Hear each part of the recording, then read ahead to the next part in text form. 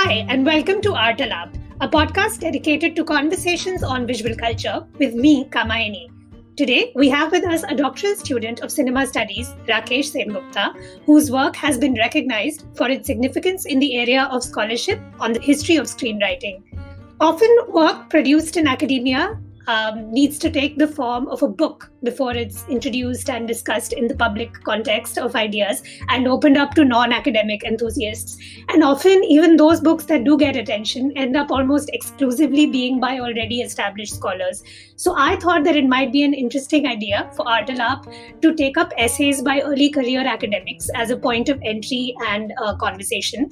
Of course, I hope to invite scholars who've contributed authoritative works and ideas to the discourse on the visual arts as well.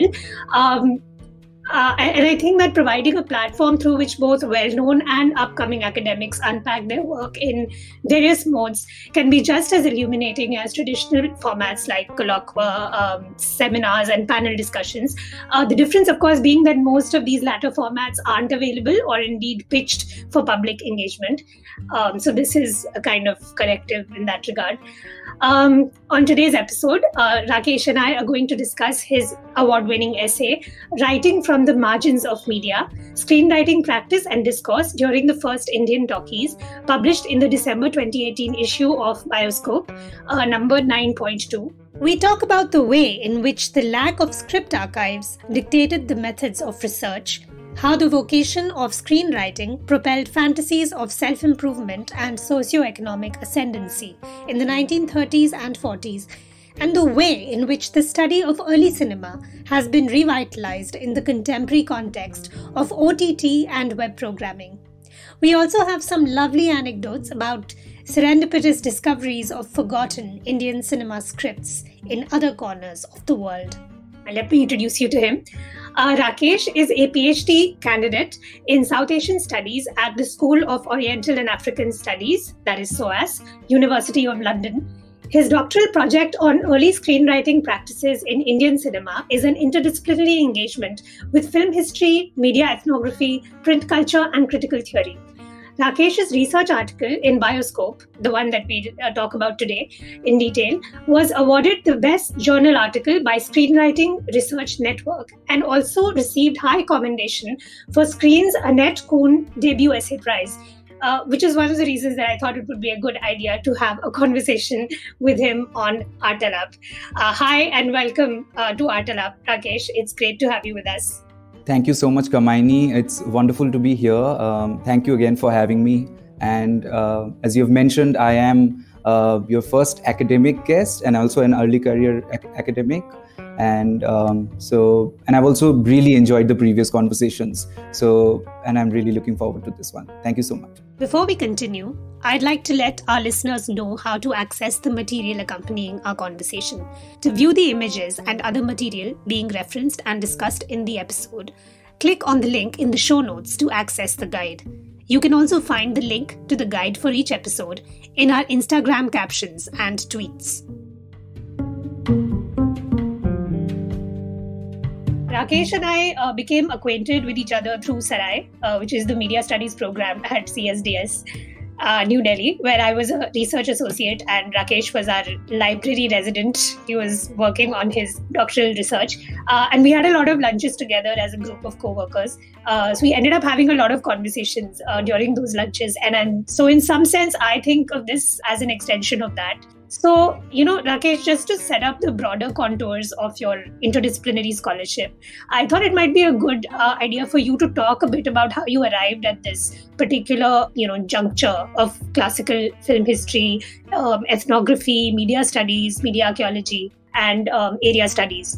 What in your training and, maybe even pursuit of personal interest led you to this inquiry about the literary and theatrical infrastructural basis, if you like, of early Indian cinema? So I am formally trained in literary studies, specifically English literature, for 7 years. So I did my bachelor's, I did my master's and my MPhil in English literature. I did my bachelor's from Calcutta University, where the syllabus is very canonical. So I think I grew very averse to that kind of literature that was available to me. I did benefit a lot, but that is also the time when I started watching a lot of European cinema. So these two things were happening at the same time for me. Then I moved to Delhi for my for my post graduation in Delhi University, and also my MPhil later on in Jamia Millia Islamia. And people within English literature circles would know this quite well. So in Delhi, English literature functions almost as a de facto cultural studies department, where we study everything under the universe, almost, not literally everything, but almost everything, under the broader rubric of text. So I had this interest in cinema for the longest time. And then I also had the freedom to actually study these things within the department. So while I was being formally trained in literary studies in some ways, literary theory, cultural studies, I was also self-training, getting self-trained in film studies. So that is how this happened. And now I'm doing my PhD in an area studies department, specifically South Asian studies, of course, under a film historian and a literary historian. So again, there's this intermediate tussle that's going on, even in my mentoring, right? So that is why screenwriting emerged as this practice, this process that really brings the two worlds together for me, literature and cinema. So if you're asking for an academic genealogy, I think that's where it lies for me. Cinema has all of these sensorial components, and the form and language and grammar of cinema is in some sense medium specific, like it is with all media forms, right? I mean, not again, and your research proves it's never entirely independent. I mean, these are all interdependent kind of linkages, and there's a lot of incest, mediatic incest. But at the same time, you find that people come with this kind of training that can be quite conventional, and as you said, also orthodox in some ways. And then to encounter film studies, a discipline which is still somewhat nascent in South Asia, in India. So I find that also interesting that you talk about literary studies as this kind of almost inevitable predecessor to an education or a life in film studies scholarship or cinema studies scholarship. I'm just to kind of dive into your essay as well. I think I could begin, our discussion of your essay proper by quoting a couple of phrases which I think kind of capture the essence of your approach to recovering. I mean, I'm speaking crudely, to recovering a history of cinema through its verbal incarnations. And I think that I'm using the phrase verbal incarnations in a way that's quite deliberate. And we'll come back to it because I have other questions, that come out of this formulation. You write that in your essay that you attempt to, quote, historicize the spectral figure of the screenwriter by engaging, quote, with this archival absence of film scripts as a heuristic rather than a handicap. So clearly you're seeing this as a generative mode. You're taking something that might be seen as a sort of lack and you're, sort of turning it on its head. So do you want to talk about that? So just to go back a little bit, so when I, again, and in continuation with the previous answer of mine, so when I did my MPhil, I wrote about film adaptation. And that's something that almost every literature student also interested in cinema would eventually do, right? The reason for my shift to screenwriting was because it was giving me a very specific site, a very specific practice, and a specific process to work on. So the reason I started working on screenwriting was because of intermediality, firstly, and also because it was facilitated by my interdisciplinary training. But then I actually started doing film history. So it's one thing reading film history, and then it's another thing doing film history. So I thought, okay, I looked up the NFAI, National Film Archive of India catalog, and they have listed probably thousands of scripts in their archive. So I went there expecting to be, encountering this plethora of material. And then what I found out was that these were post-production documents. These were transcripts of films that were sent to film censors. So that's when I realized, okay, maybe I've chosen the wrong topic. Film historians talk a lot about absence, but they'll still find something, right? Some traces of films. There are these difficulties, but in this particular case, it was that the very object of the subject was absolutely missing. So I began to think more and more about it. I didn't want to give it up because I was still interested in intermediality. And I thought, why not turn this into an advantage, this crisis, this archival crisis? And in the context of this particular paper, the moment of the talkies, which is, I would say, the period of its anticipation from, say, around 1927 when it arrives in Hollywood, and to its moment of arrival, actual arrival in India in 1931, this emerged as a very rich moment of discourse for me, where a lot is being written about screenwriting, because screenwriting has to be rethought. We are going to talk not just through images now, but through dialogue, through songs. And of course, we also have to be mindful that theater was sort of the dominant medium of the time. So cinema would in some ways remediate theater. So to make this shift possible, and as with everything else, when there's an anticipation of anything, there's a market that is built around it. So there's a lot of writing. Manuals come in. So I started looking at these manuals that were written. Could this be the source? It was being posited as something very promising, this field of screenwriting. These are also fictions of opportunity in some ways, right? So that really got me thinking. And then I started looking at what was actually happening in the studios. What was actually happening was the shift of, like, not like a totalizing kind of shift, but a shift of some theater personnel into film studios to facilitate this transition, and especially screenwriters in this case. So how do you write dialogues? How do you write songs? How do you write stories where there are words? You get people from theater, and this happened in Hollywood as well. And this gave me the encouragement to actually study screenwriting without film scripts. So this is where the handicap, and I'm very apologetic about using that word now, because it's quite offensive to many people. But when I wrote that, I did not have a sense of how it might be offensive. But it turned from a disadvantage to an advantage, because I could explore things that I wouldn't have been able to explore if I had those scripts. It would have just turned into a kind of textual comparative study across the scripts and the films, if they were available in the first place. But I think epistemologically, that is a question that we still need to work out. Why do we still think of the script as a blueprint?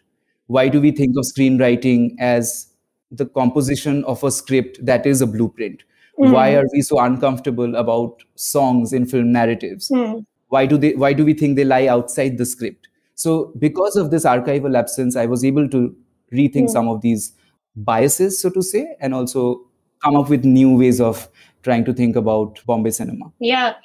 I mean, I think it's interesting also, what you're talking about in terms of even thinking about, in terms of conceptualizing early cinema or cinema at any point of time, really.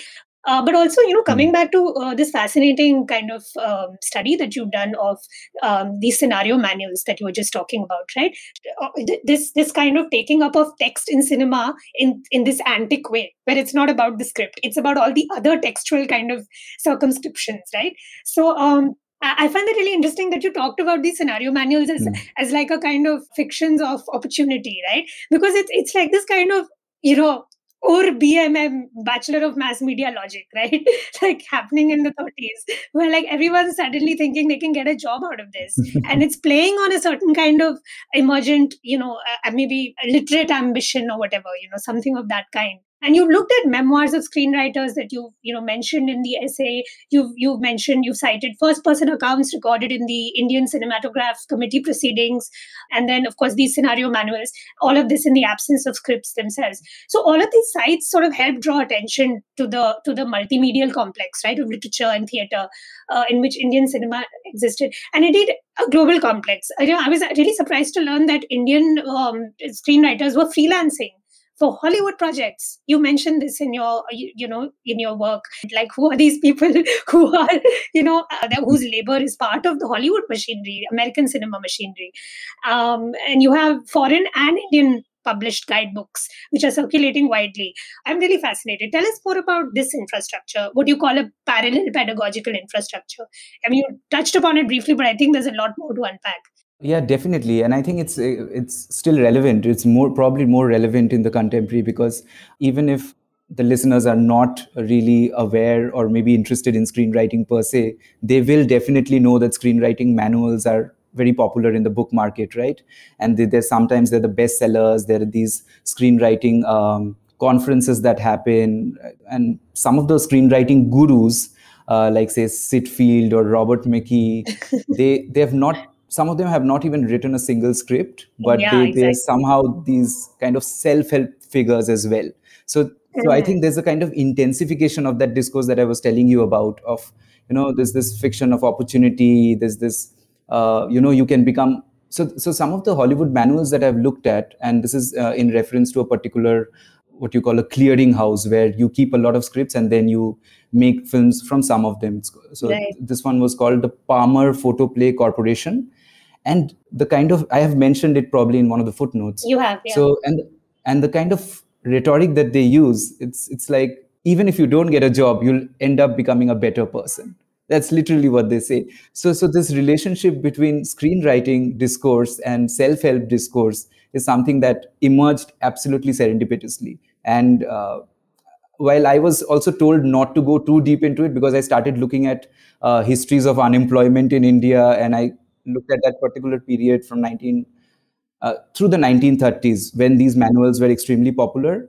And it turned out that this was also a time of peak industrial age unemployment, also recession in the US, so that had certain effects on the Indian landscape. So this was also a time of peak unemployment, and there were so many surveys that were written on the unemployed of educated, English educated young men. Yeah. That was the category. So again, English becomes very important, because all these manuals are written in English, right? So there is a desire to read about cinema. There is acute unemployment, and then there's this growing market of cinema, which will not really take in outsiders. It works through its own networks. I mean, this is, again, it's something that's very true in the contemporary.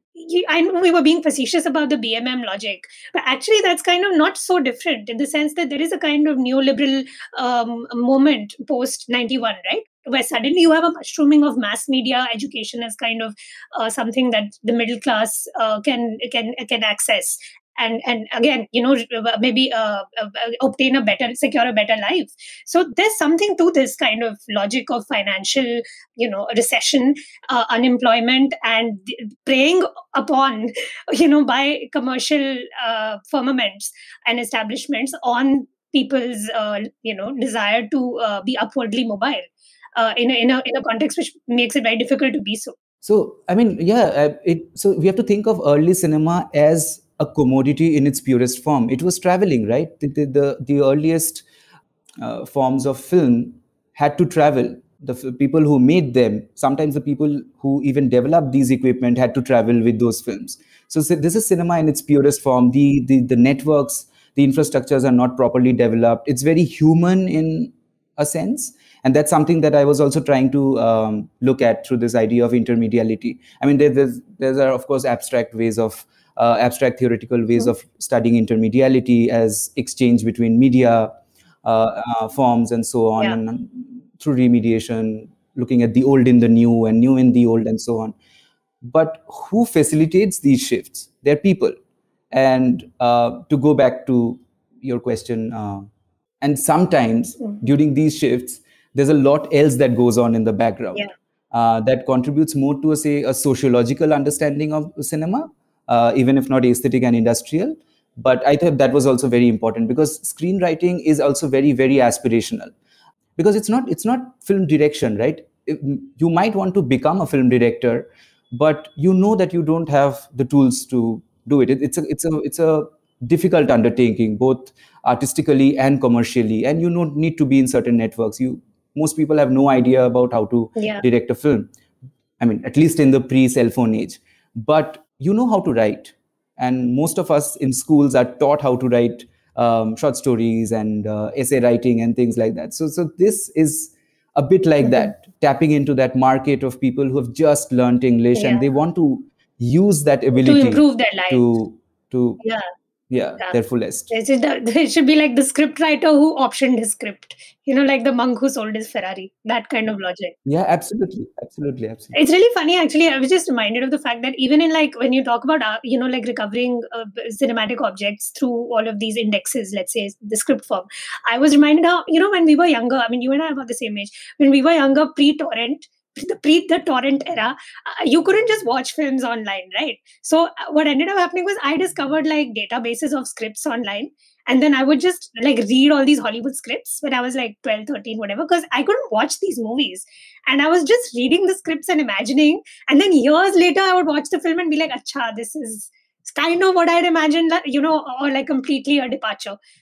So it's also interesting to kind of work with these objects in that way, where so much of it is also your fantasy and projection, even as a scholar. Yeah, I just thought that was also kind of a strange part of conducting research of this kind. Certainly, I think it's what you're hinting at is a form of like a vicarious form of pleasure. When you don't have access to the film, you can look at the script which is readily available online. So think of it like in that time, you don't really have access to the industry, but by reading about cinema through this language of opportunity, fiction of opportunity, you are vicariously living your dream to be in the industry. It's a very kind of participatory kind of pleasure in the absence of real opportunities. Yeah. And I also want to come back to my use of the phrase that I'd flagged earlier, verbal incarnation of cinema. I wasn't quite sure how else to formulate it, but the reason I used it is because words are so central. In a sense, language is so central to this understanding that you're developing of film. And especially in terms of, I was thinking of the advent of sound, as a technological factor in the making of motion pictures in India. I mean, this is an essay about the talkies. So, you obviously dialogue becomes important, and that's, what you peg the theatrical turn onto in a sense, because suddenly you have all these playwrights who've become experimental artists in a sense in the cinematic realm. So, do you want to take up these two threads? Like a sound studies sort of perspective and the Parsi theatre as a well theorized precedent, but also your argument is that actually there was no drastic rupture. Like, I mean, it's again what, a remediation. It's not something that's like cinema doesn't become this completely new entity, because for the longest time, the two are also coexisting, silent movies and talkies. So these two strands of the sound and, the Parsi theatre in Bombay cinema specifically, do you want to just talk about, what this meant for film production in the 1930s? Again, the films don't exist, but there's some writing that is available through interviews mainly that were taken, say, around the 1940s and 50s when these pioneers of talkies in India, if we can call them that, Ardeshir Irani, the Wadia brothers, some of these interviews were taken, and they do talk about the challenges of indoor recording versus outdoor recording, because the equipment is not really the best quality. They couldn't procure the latest equipment at times. And even if they did not know who would handle this kind of equipment. So they had to get a foreign technician on board. So William Deming turned out to be this person who traveled across India working in different studios. And I think he's also written something about his experiences, not necessarily in very good terms. So so I think his experience, I don't think he had very good experiences. So there is some writing on that. But in this particular article, in this particular study, my sense is that sound was a novelty at this time. They were not really thinking through sound a lot. The struggle was technological and not really aesthetic. So, and they could only think of sound, I think, in terms of dialogue and songs, because the earliest talkie that is publicly available from the Wadias is Lale Yaman, which is also available on YouTube. You can sense that the focus is entirely on dialogues and sounds, because other kinds of sounds are not there. Got it.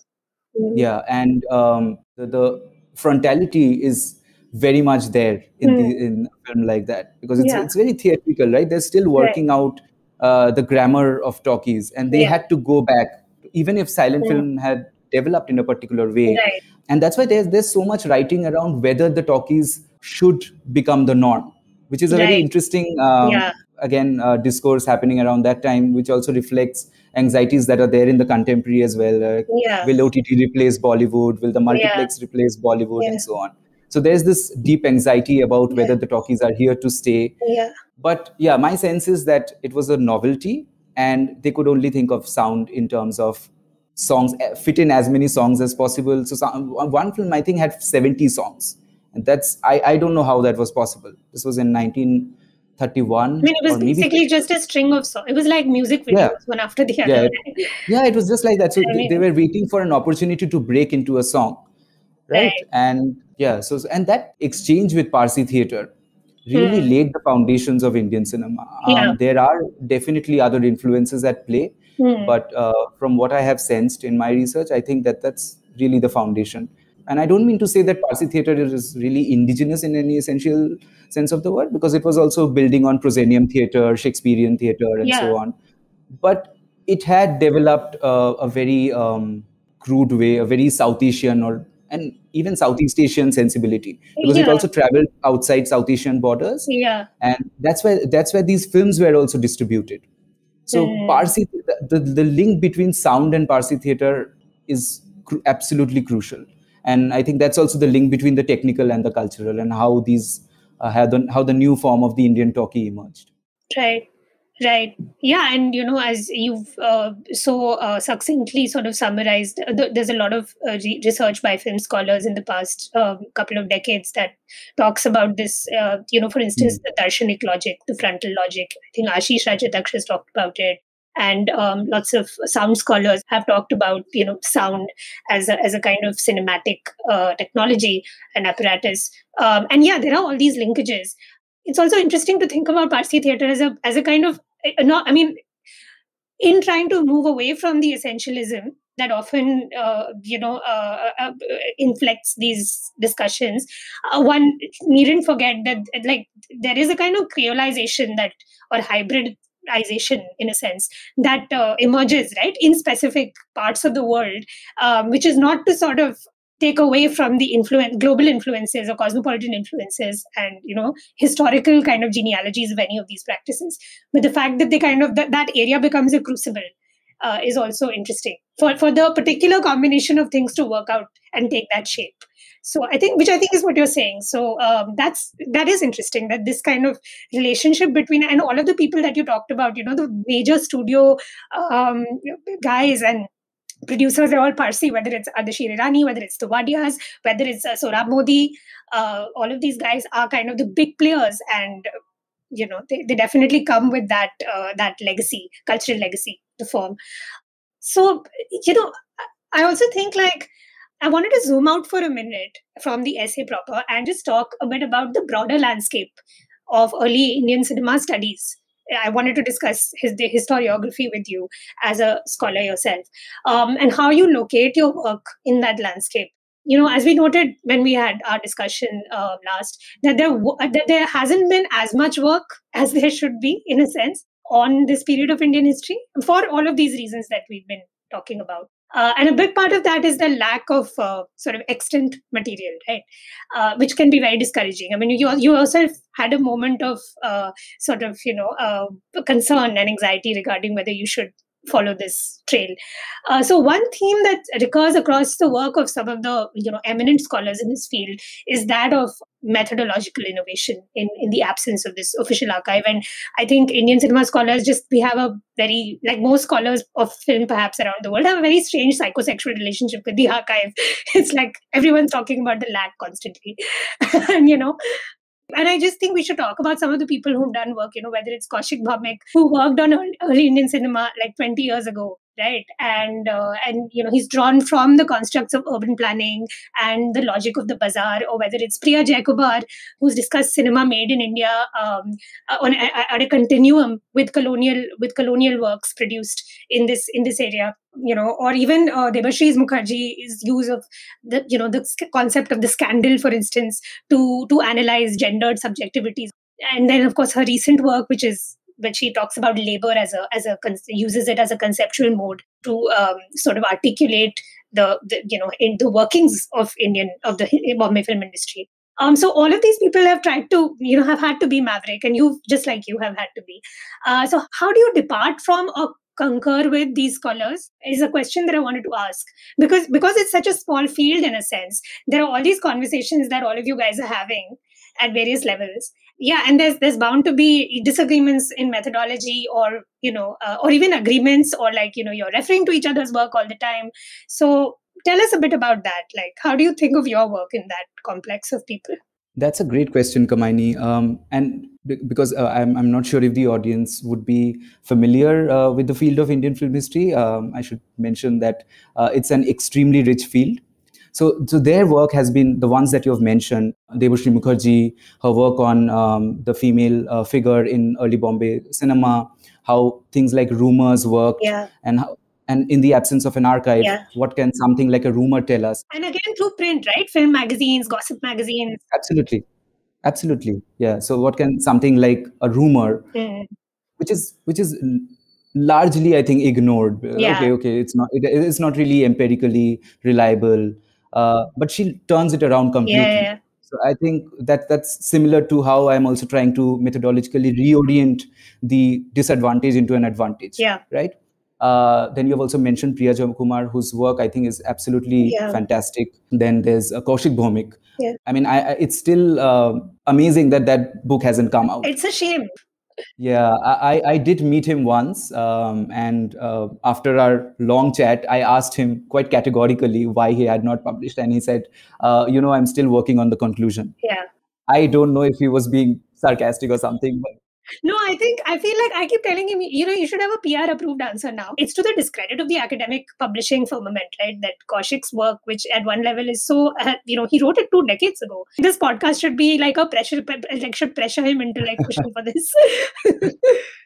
I really hope that happens, because I mean, and maybe it didn't. I mean, maybe they didn't value it at that time. I'm sure there is a very significant academic book market for. I mean, you can see this with Bombay Hustle, right? There's a renewed interest for sure. I mean, I agree. And maybe it's like you'll talk about it, but maybe it's also the new media kind of anxieties and paranoia, no? Like that's creating that moment, because suddenly the web and the OTT platforms are creating a sort of new relationship to cinema and what it means. Absolutely. And I mean, in a sort of tongue-in-cheek way, maybe print also has to show that it is not going obsolete. So it has to bring cinema, and I don't know, maybe there's something intermediate going on there. Very meta. So definitely, I've benefited a lot from their scholarship. In addition, I would also think of Ravi Vasudevan's work on of course, yes. the 1950s socials, because he's doing work in 1989. And that's just incredible. I don't know what kind of academic acceptance there was for cinema. Then there's also Rachel Dwyer on mythologicals. So I'm just thinking of genre work that has happened. Yeah. I found it extremely interesting, although she doesn't really call it an archaeology in any sense. But in her book, Filming the Gods, she makes it a study of stardom as well towards the end. So how stardom emanates from this popularity of mythologicals, because stars are like gods in India, right? So she makes that linkage without explicitly calling it an archaeology. Then there's Rosie Thomas's fantastic book on Bombay before Bollywood, because again, she's moving away from both the socials and the mythologicals and looking at Orientals.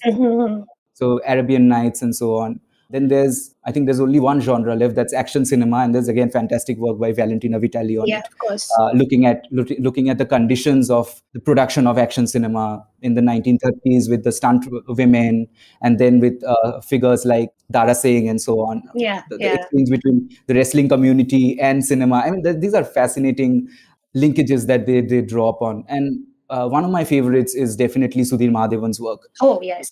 Yeah, looking at the origins of Indian cinema, and kind of disaggregating that whole mediascape across traveling showmen, bioscopes, print culture, photography, and that's just such a brilliant constellation that he puts together. And also, I think one of the central arguments in his book was something called the obviation of obsolescence. Yes, absolutely. Which I think is a wonderful heuristic for us to work. Yeah, because we have to understand that new media and old media, the way it's conceptualized in the West, it's more of a kind of replacement, displacement kind of. Whereas here you find multi-temporal kind of logics to the media forms, and things coexist all the time, or they become or they get reworked. And even till today, right? So to think of even things like pre-cinematic technologies or proto-cinematic technologies as not just precursors in this kind of anterior sense, but as media forms that continue to animate newer media technologies, and this troubling of what is old and what is new. That in a kind of, and he's I also thought like the way he set it up as like cinema being an intermedia, being a kind of techno-material infrastructural mode in and of itself was really interesting, because then you can bring in all of these, what you described as like constellations, right? And use them to generate new insights about what was happening. And actually, that's great that you brought it up, because I was going to ask you about this kind of intermediate, I don't want to say turn, but like kind of, right? I mean, at one level, we know, as you know this, and early cinema scholars have always had to contend with intermediality. It's not possible to really do a study of early cinema anywhere in the world, I think, without that sensibility. But what do you think? Like in the past few years, you've seen like a more kind of committed sort of delineation of this. I mean, maybe you disagree, but I think so. What do you think? No, I definitely agree. I think intermediality is a very important, not just concept, but also a methodology that film historians in South Asia, outside South Asia, have used quite extensively. And it's provided very rich dividends, clearly, both not just historical and empirical, but also conceptual, because it's reorienting us to think about the fundamental question, the question that sort of founded in some senses film studies is what is cinema, right?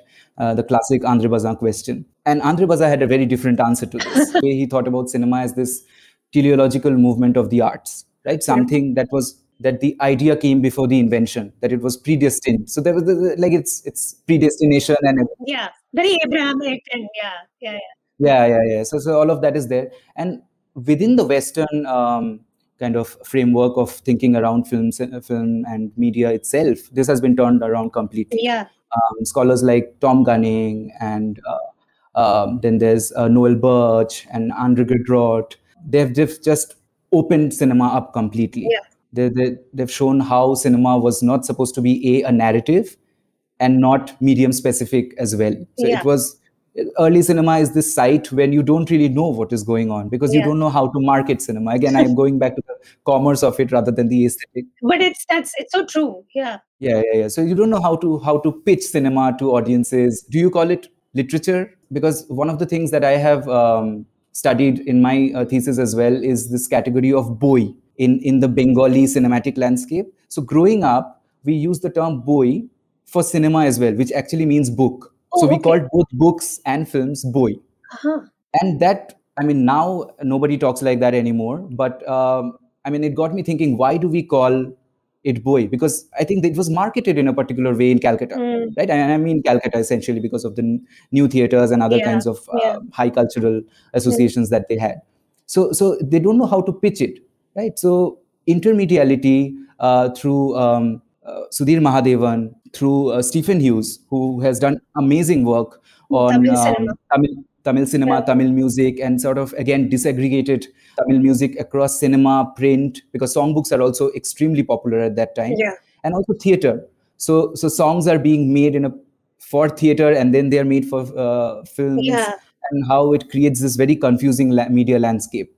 Then there's Ravikant's work as well on film, print, and radio, again, which is confusing all these boundaries. So I think for me, especially, intermediality has been extremely, extremely useful, and not just from what I have read from, say, theories of remediation and the kind of discourse that is already available in Western scholarship, convergence culture, and so on, Henry Jenkins.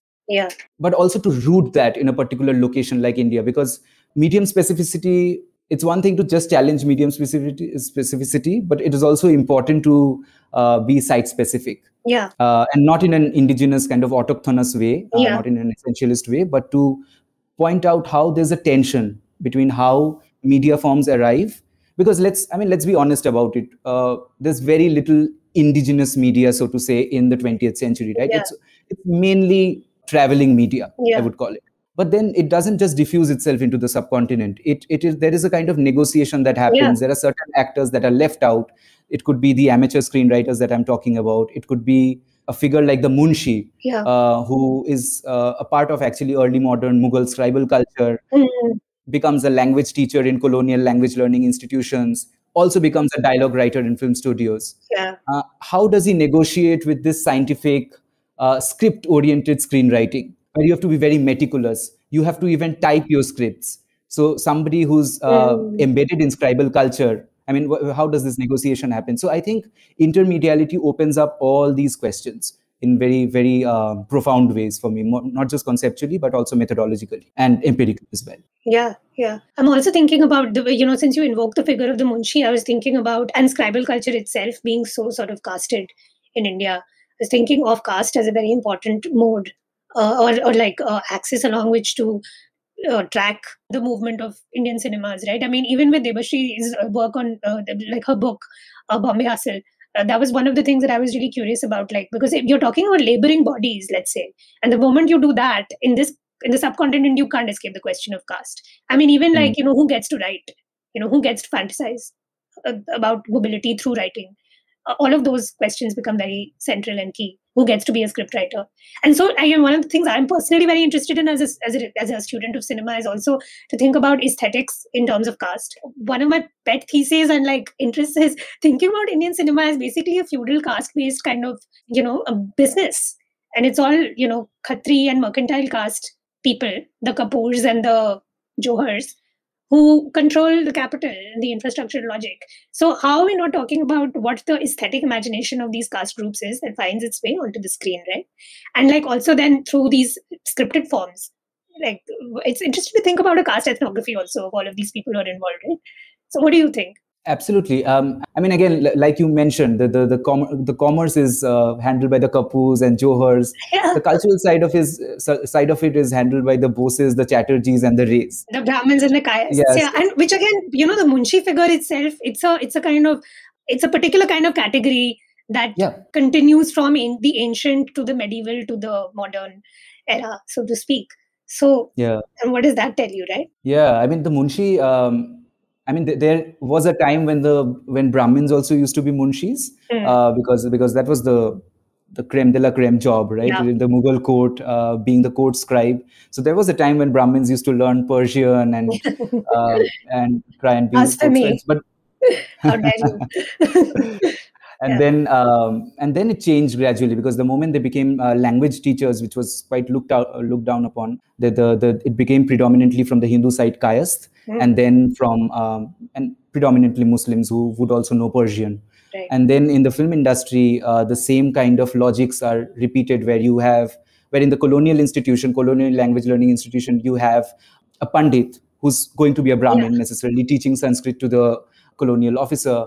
And the person who knows the Persian would be the Munshi, teaching Persian to the colonial officer again. The same logics are replicated in Talkies studios. And Munshis are hired for writing Urdu dialogues.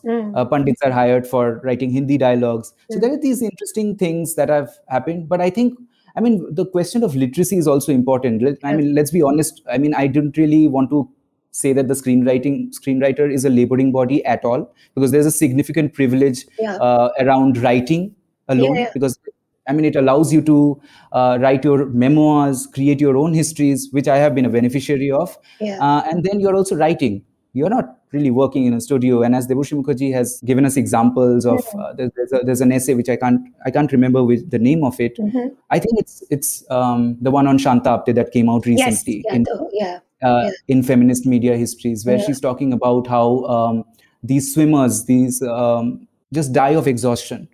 I'm not sure they were upper caste at all. Yeah, because if the body is expendable, it's 100% not upper caste. We know this from living in a caste society. We don't have to study this, right? Yeah, absolutely. So that kind of thing is not there in screenwriting history. So in that way, I think it's quite privileged. I keep calling the screenwriter a marginal figure, but that's something that is just limited to... It's like first world marginalization, right? Absolutely. Yeah. So in a way, it's a replication of the kind of marginalization that is also true for the West, where you have so many screenwriting labor unions fighting for copyright and other similar issues. So that it's kind of replication of that.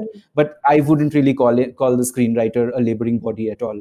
There's plenty to write, and I completely agree with you. The onus seems to be on Dalit scholars. Yeah. It can't be. Now, as a researcher, this is a sort of niche area, and you had to find out and follow leads that, aren't handed to you on a platter. So, sometimes I think that media researchers also we double up as spies and investigators. So, tell us something about the thrill of discovery and something that stands out. Often in the West, you think of research happening in a very formalized kind of way. You go to the archive, you encounter the archival documents, you write about them, then you think over it. And here we are just waiting for a phone call, sometimes a text to come in. From a bureaucrat. It's always a bureaucrat first.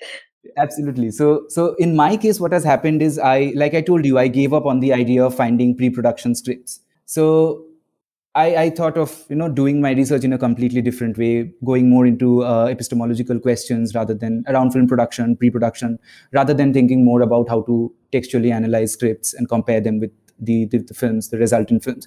So what happened in between was I discovered that there is someone called Peter Deeds who is thanklessly managing and cataloging one of the richest archives of Indian cinema. It's the Bombay Talkies archive, family archive. So these are Devika Rani. Devaki Rani, sorry, how can I forget?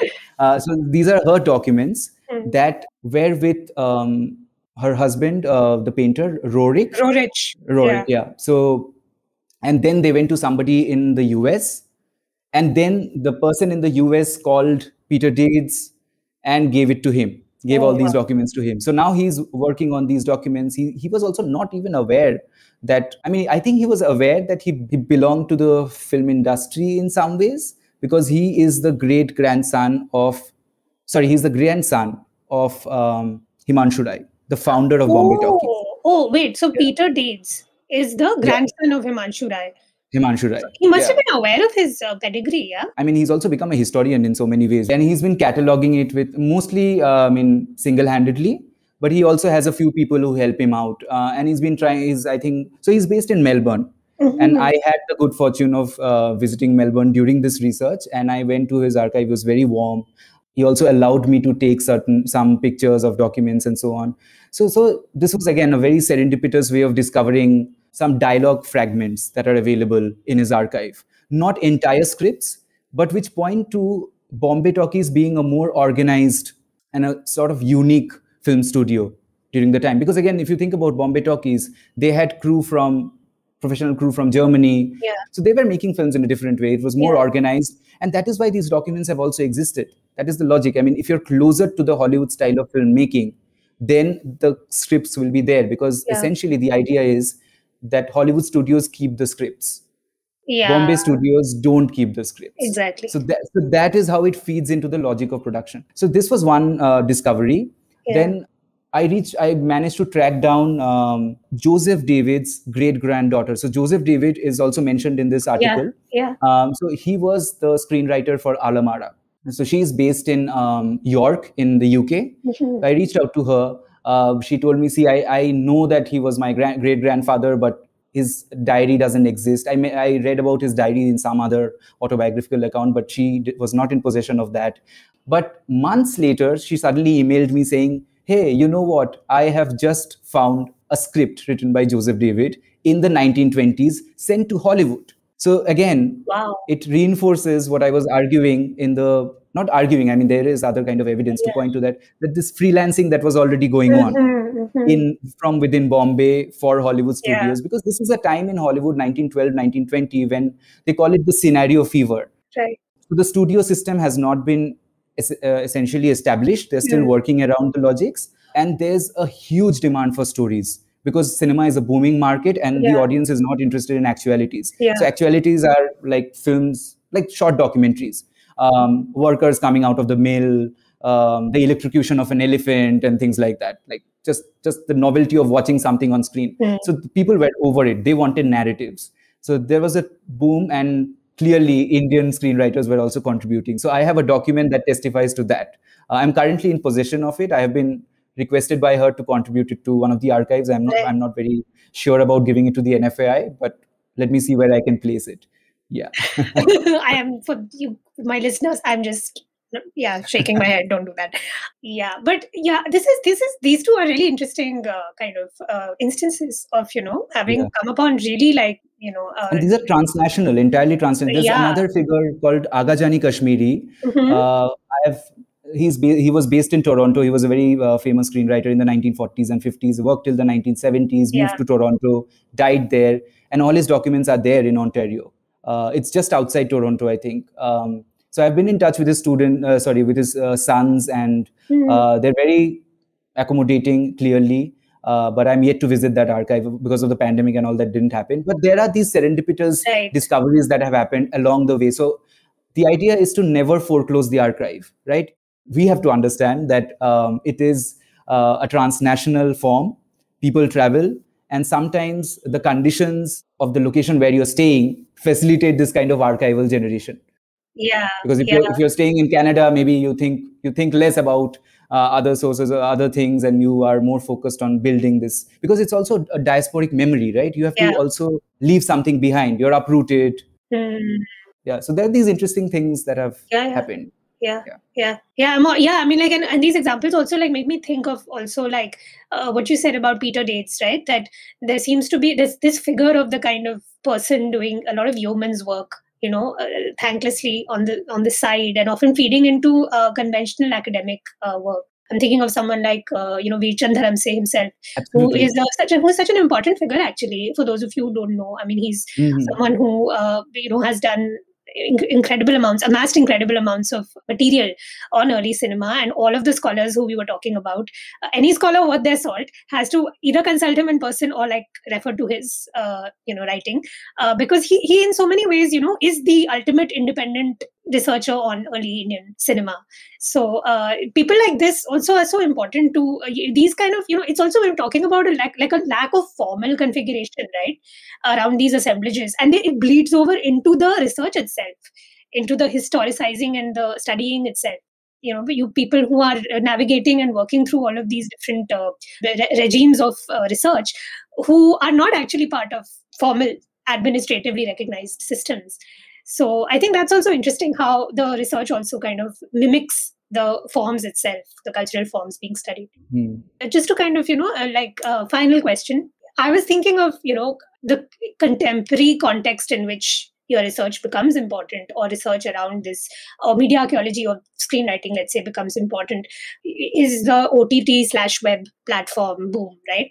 And I'm trying to think about the what you've described in your essay, like the writing lab logic, with multiple people sitting and like writing different units of the film script under some sage type figure, the playwright/sage type figure, and like the current scenario. And you've talked about it, your phrasing was to sort of set it up as a studio system versus database kind of binary. So do you want to just expand on that? Yeah, and to just broadly give a background, and to be very honest, the period that I'm looking at, I've already mentioned this, I think, is not as rich as the contemporary. Right now, screenwriting is extremely important right now.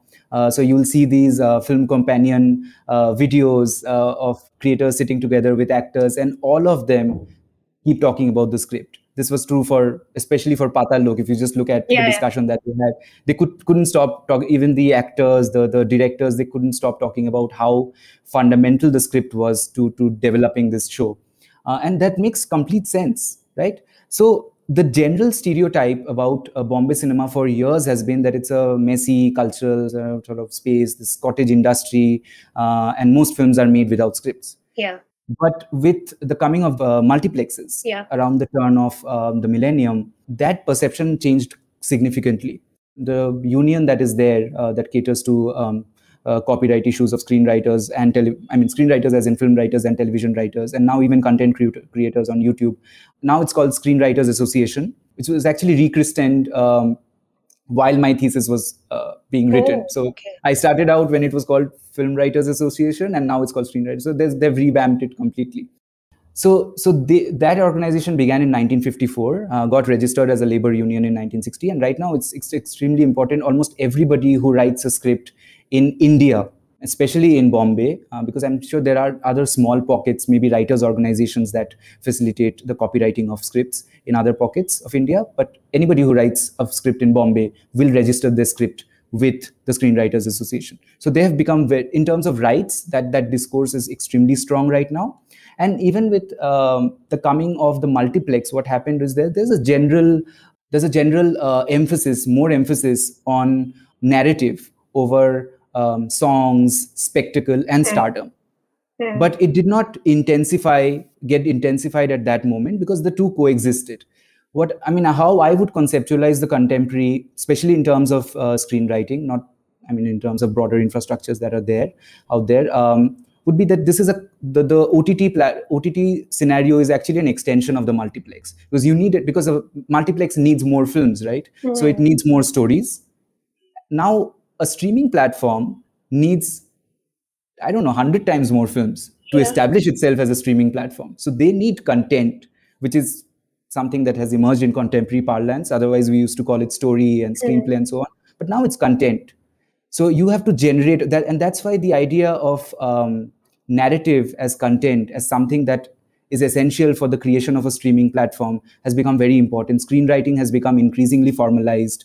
So the contemporary has changed quite a lot. And there is a very strange kind of promotional tactic that has emerged with the script, where you will find film stars not really, I mean, they do still use their film posters and teasers and stuff like that. But much before that, even before they've started working on a film, they'll use the script and maybe say a coffee mug. Right. And give you an Instagram shot of it. So, we are embarking on a new production, and this is the script. So the script is also becoming more visible. So there are these interesting things that are happening. And the last thing that I want to mention is what has recently emerged with the coming of the new IT rules and kind of new ways in which online content is going to be regulated. So there was this dream around internet being the utopic medium, but that's clearly not. I mean, again, see, this is how the cultural and the technical interface, right? You have to take the cultural very strongly. So with that, there has been a lot of pre-censorship that is going on with these scripts, because scripts are ready for production, but now they're going over those scripts. So the scripts have become the site of pre-censorship, which is actually quite sad. So it is exciting in some ways, but it is also quite sad in other ways. I mean, in fact, I just did a piece for Critical Collective on this, this kind of where I'm sort of challenging this idea of, the lack of statutory regulations being necessarily liberatory. Because what was also happening is it's actually making content creators more vulnerable. The law is invoked in the most malicious, malified ways, and it's actually there's a regime of policial censorship. The actual laws don't exist to prosecute anyone, but let's say you invoke the hurt sentiment or offense-taking laws, and then the police just arrives and arrests people. The FIR and the petition become like these regulatory mechanisms. And actually, Ali Abbas Zafar, who made Tandav, was the creator of Tandav, has also written something, I mean, in agreement with what you just said, that this is actually a good thing, that, I mean, now there are rules, there won't be censorship, I mean, trolling in the name of censorship. Yeah, that's true. Policing in the name of censorship, really. Well, thank you so much. I mean, this has been really enlightening. I hope you guys go and read Rakesh's essay. It's very lucidly written and it doesn't require any sort of great training in cinema studies to appreciate and understand it. So please do read his essay. The link to it will be in the show notes. Thanks, Rakesh. It was great talking to you. Thank you so much again, Kamaini, for having me here. And I hope the listeners will take something away from this conversation. I mean, we've already talked about this, that academic publishing is often, I mean, it also takes time for knowledge to really come out. And we often tend to be very self-contained in academic structures. We tend to think that knowledge is supposed to be only academic, but there's always a lot of relevance outside these spaces. So I'm glad that you've started this in the first place. And thank you so much for starting this in the first place, actually. So, and it was lovely. Thank you. This is a plug. This will be used in ads. Happy to endorse. Thank you so much.